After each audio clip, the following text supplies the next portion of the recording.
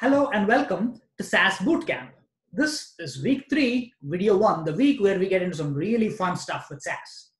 Now, if you've been hanging around with us and learning everything in the past 2 weeks, the stuff that you've been exposed to are things that you would have learned as part of any introductory statistical course. So it's pretty typical stuff.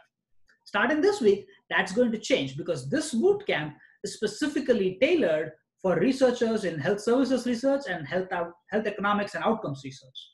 So starting this week, we are actually going to introduce a little more advanced SAS functions, and we are going to get to play through our exercises and our homeworks with mock data sets that closely approach administrative claims data from Medicare or Medicaid. These are data sets that you would commonly be working on if you were a graduate student or if you were associated with the University of Mississippi's Pharmacy Administration Department, where I work. I will give some mock data sets that are similar to that and show you guys some SAS functions that let you work on these data sets. So without any more delay, let me get started and share with you all the agenda for this week. Right. So for this week's agenda, we are going to cover 3 simple topics. We are going to talk about loops, then we're going to talk about reading across rows within SAS, and we'll do that using 3 different operations. We'll talk about the lag function, the retain statement, and first dart variable and the last dart variable options. And we'll wrap up this week with the transpose procedure. So let me go ahead and get started without any delay.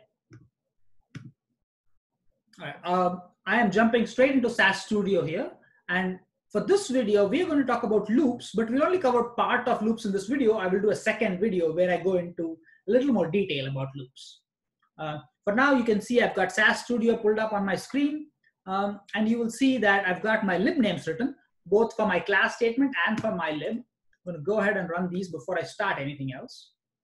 All right, both have been assigned. I'm going to switch over to my libraries here. Make sure it's right there. All right. Okay. So the first thing we want to do with the libname statement is, first thing we want to do with loops today is talk about a little nuance in the if-then statement that we did not cover last week.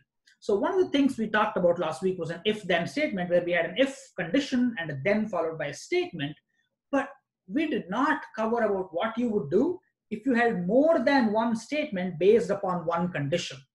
Right? What if you have 20, 30 statements that are based on one condition? You can write the condition 20 times in 20 if-then statements, but there are better ways to do that. So let's talk about that. For this example, we are going to use the Poke expanded data set that's right here. We've looked at this data set in the previous week, so I'm not going to spend time going over all the columns in this data set right now. Let me call it Poke underscore table. That's the name of the new data set I'm creating. And I'm working off of the Poke underscore expanded data set. Right? Let me start with a simple example. Let's say we want to identify legendary Pokemons, right? Where legendary equals true, that's a legendary Pokemon. Now we are using the lowercase operator so that in case the uppercase and lowercase of the word true in the data set is unexpected, we can account for all of that. And here is my condition. And then usually after the then, I would write a statement of what I want SAS to do. But what if I had multiple things I want SAS to do? Then I would just write a do statement followed by an end statement, both with a semicolon in between. And in between my do and end, I can write as many statements as I want. And SAS will execute all of these statements every time this condition is true, right? So instead of just having one statement, we can now have multiple statements. When using this system of the if-then statement, be careful with your semicolon placements, because as you're learning, that's one place you will make mistakes. There is a semicolon after do, there is a semicolon after end, but there is no semicolon after then, right? After then, if you type do followed by semicolon, you immediately get into this syntax where you can type multiple statements or as many statements as you want. So let me make up some statements here for the sake of an example and show you how this works. Let's say I want to say that every time there's a legendary Pokemon, we assign special points to it, and the special points are 100. And then we are going to give it priority, right? And we're going to say priority is first. And I'm just making up some example statements here. I'm also going to create another variable where I set my favorite Pokemon to be equal to 1. And all 3 of these statements will now be executed every time this condition, lowercase legendary equals true, is met. Right? In an if then with a do end statements, you can still use an else option just like you could have done in an if then else statement. So I could have said if else my favorite Pokemon equals 0. And what this else statement does is whenever this is false, it just executes that one statement. Now, in my else category, if I have more than one statement, I can still do else and then follow it up with a do and an end. But for now, I'm not going to show that. This is just the basic example of how to implement the if then else statement with multiple statements. So let me go ahead and run this, show you guys what this looks like. Check my log, which looks good. Everything's in blue. Then move to output. And you'll see here, then I now have 3 different variables that were all created based off of my condition. My condition was whether legendary equals true or false. And all these variables were only created where legendary was true. Let me go find an example for us to look at. It looks like we didn't have any legendary Pokemon in this data set, which really defeats the purpose of what I'm doing. Let me pick a different example so we can quickly look at this.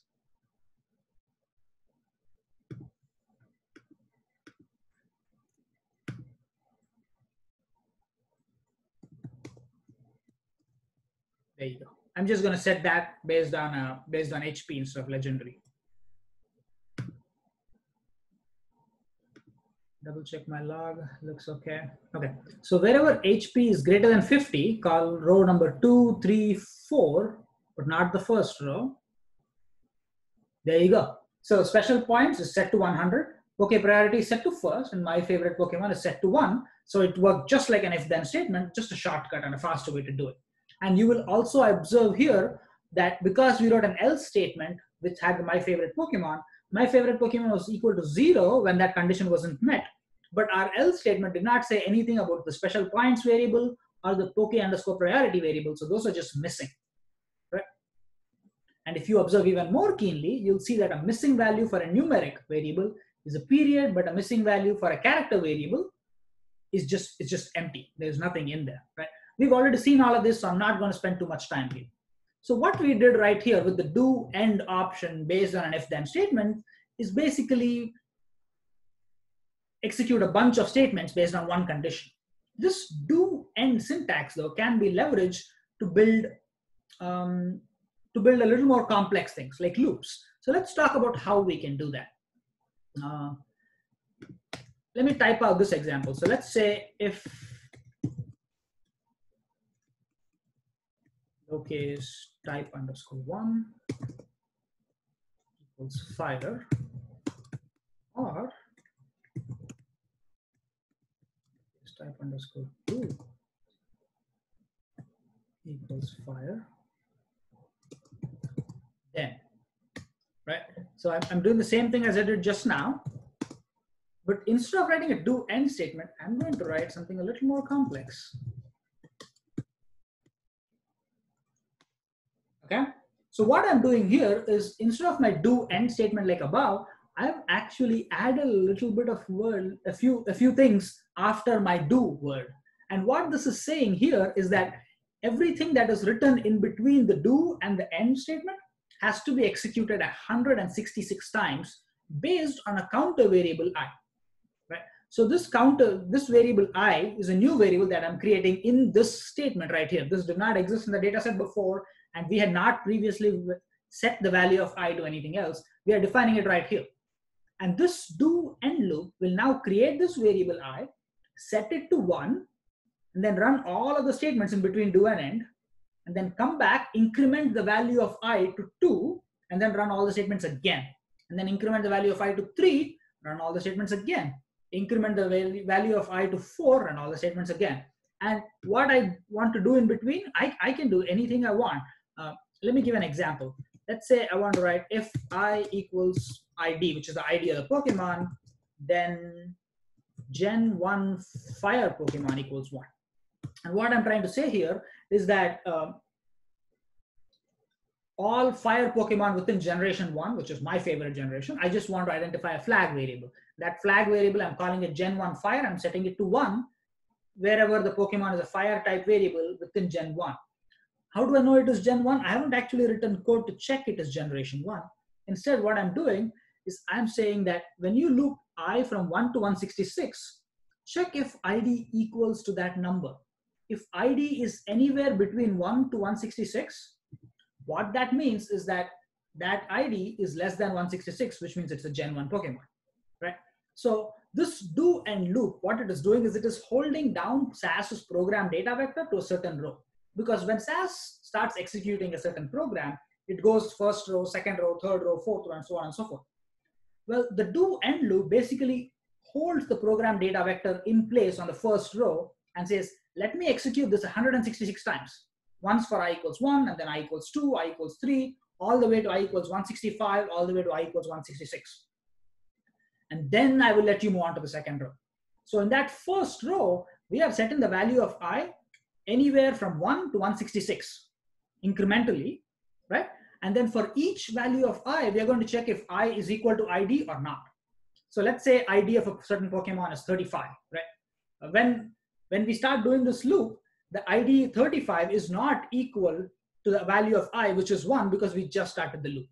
But on the second iteration of the loop, I equals 2, still not equal to 35. But on the 35th iteration of that loop, I equals 35, and it becomes equal to my ID variable, which tells me, hey, this is a Gen 1 Pokemon. Then it goes ahead and sets that Gen 1 fire, my flag variable, to be equal to 1. Right? So let me see if this works before we go any further. Log looks good. Output data. There it is. Gen 1 fire equals 1 for fire type Pokemon. Let's see if this was a fire type Pokemon right here. I'm going to just hold on to this row. There it is. It's a fire type Pokemon. All of these are fire type Pokemon. These are not fire type Pokemon. Now, the other thing you will observe in this data set is this variable called I that we created as part of that do and loop, right? As part of that do loop. Now, this variable equals 167 because that's where the loop stopped executing. The loop goes from I equals 1 to 166 for every single row. And at the last row, when everything is over, it stops at I equals 167. And that's actually true for every row as well. So you will see that I equals 167 for every single one of these rows. But this is actually missing for some other rows because remember, we only executed the loop when the type of the Pokemon was fire, which was true right here in this row, but not for the previous rows, right? So I is missing for these rows, but for these rows where the Pokemon is fire type, I equals 167, and you can see Gen 1 fire equals 1. Same thing is happening here. Here the ID variable is 43 and 44, which means on the 43rd iteration of the do loop, it found that the variable I was equal to ID, and it managed to set this flag variable. It managed to set this flag variable to 1, right? I hope that makes sense. Now, while this was an example, I really did not, if this was my goal to identify Gen 1 fire type Pokemons, I really did not have to go this far. Right? I could have just written an if then statement where I said, if ID less than 166, and that would have been enough. I didn't need to write a do statement. I didn't need to write a do loop of all things, right? Or create a counter variable which increments. That was unnecessary, but I'm just trying to demonstrate how I can do this. And then in the next loop video, we'll go ahead and look at some very interesting things you can do using loops, using do loops in particular.